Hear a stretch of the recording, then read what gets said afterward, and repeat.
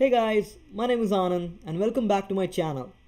In today's video, I'm going to be talking about dynamic keyword insertion.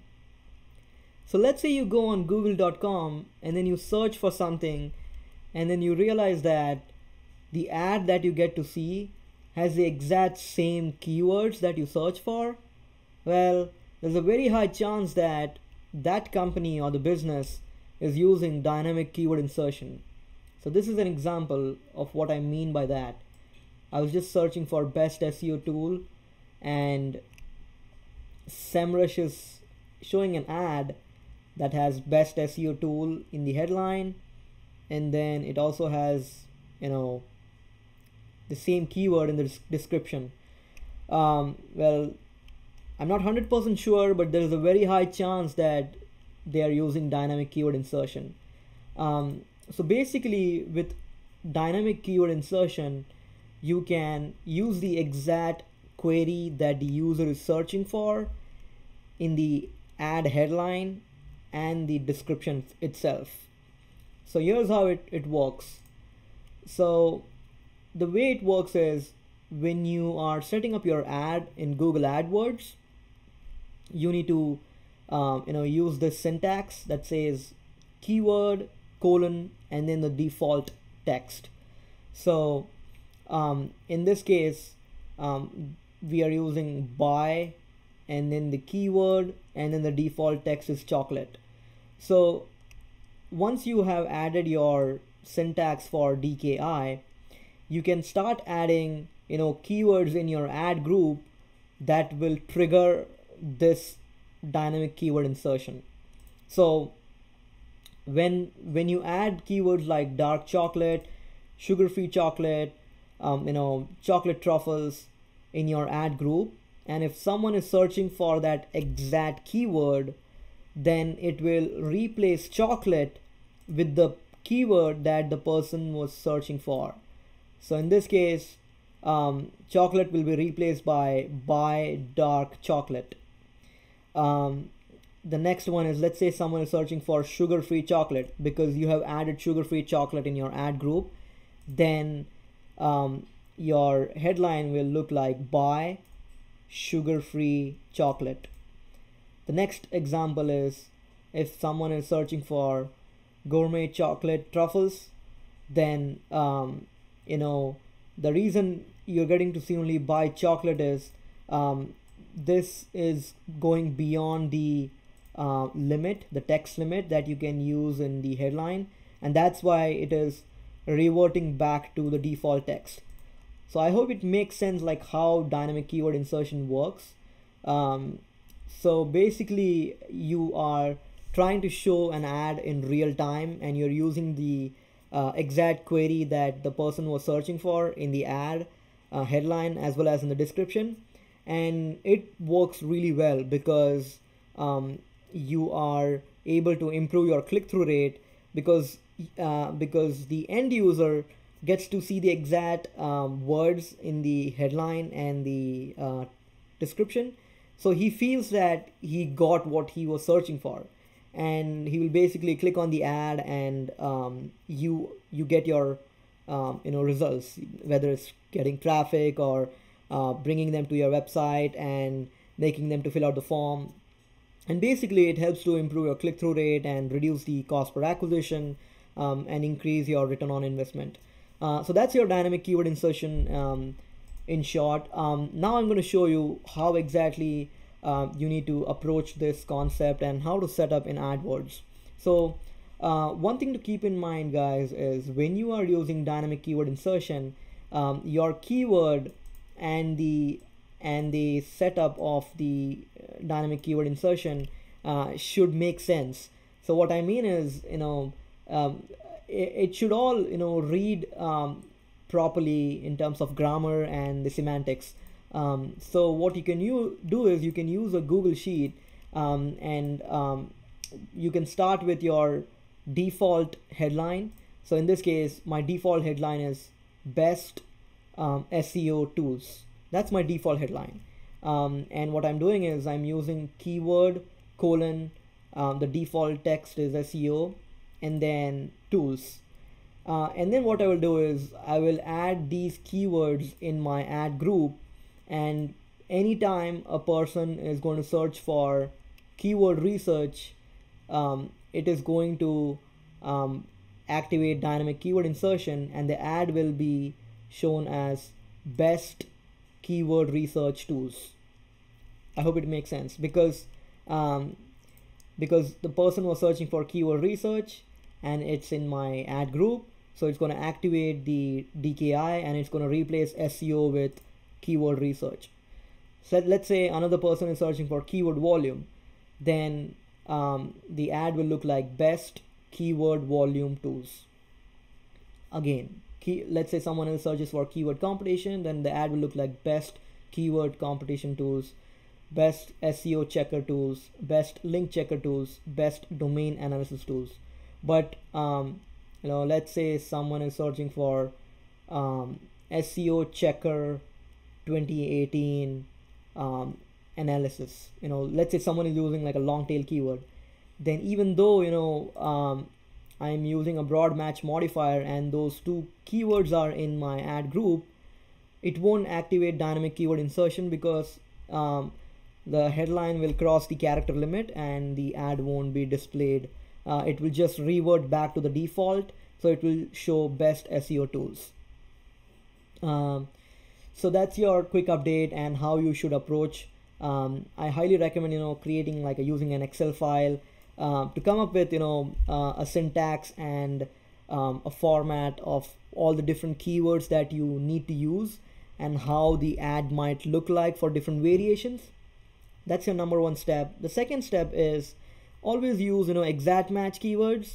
If you don't know what's the difference between exact match, broad match, and phrase match, I have a video in my YouTube channel that is going to help you to understand all the different keyword match types.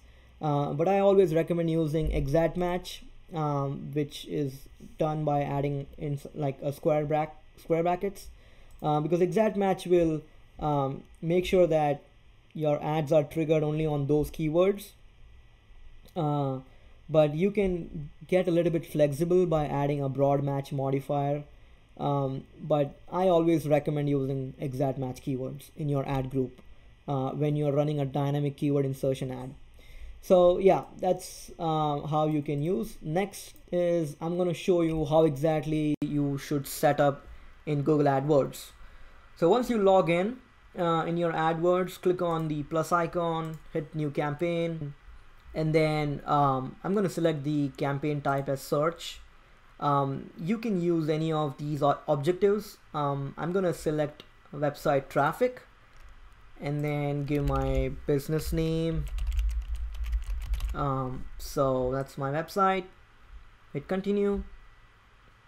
All right, you can give your campaign name. I'm going to exclude display and network. I'll keep search network. You can select your country in terms of, you can select the location as United States or any other country that you want to target. Let's keep the language as English, and then set the budget as, let's say, $5 a day. Bidding can be website clicks. Maximum cost per click $1. That's fine. I think this looks good. I'm gonna set up all the extensions later. I have a complete tutorial on different ad extensions, so if you want to check out, visit my YouTube channel page, and there is a separate tutorial on all the different ad extensions. So I'm gonna skip this and then hit save and continue. All right, okay, this is where you will start adding your keywords. So I'm just gonna copy and paste it because we have already done this part. Okay, some formatting issues over here.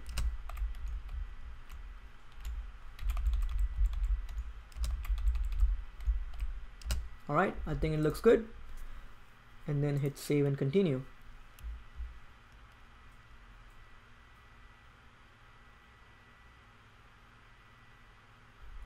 Okay, this is where you will start creating your ads, So you can provide your final website URL.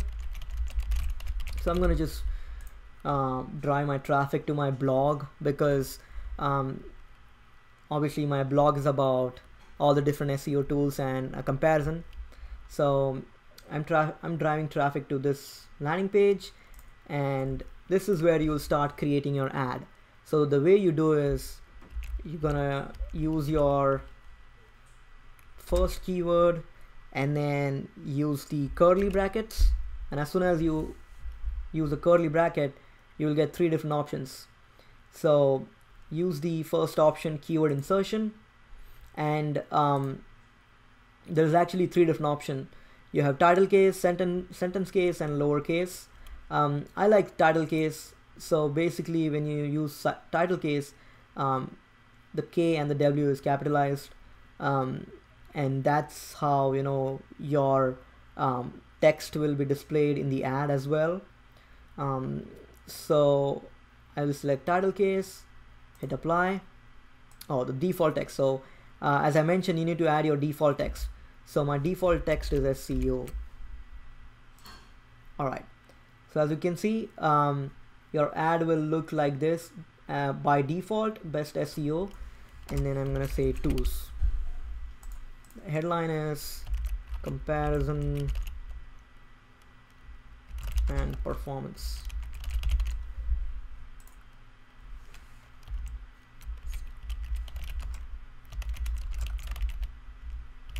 I don't know, it's just a random headline I'm just giving.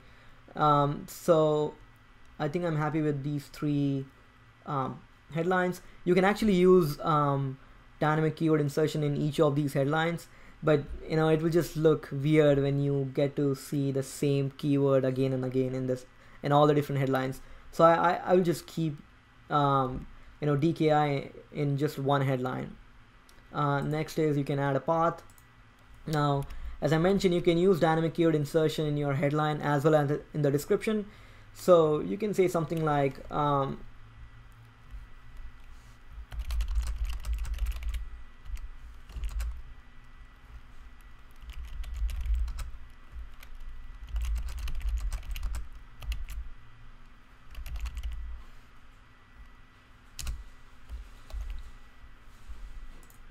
so what I'm doing is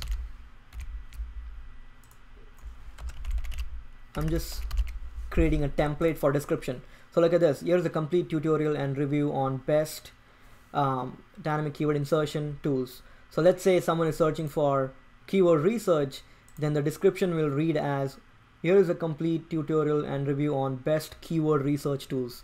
So it should read properly, like the grammar and the syntax should be correct. That's one of the key requirement or important point to remember when you're using DKI. Otherwise, the sentence won't read properly and it will just look weird and it won't look professional. So make sure that you follow a template in an Excel file so that everything reads properly. Alright, I think I'm happy with description 1. I'm just gonna say visit website and download a coupon code for SEMrush,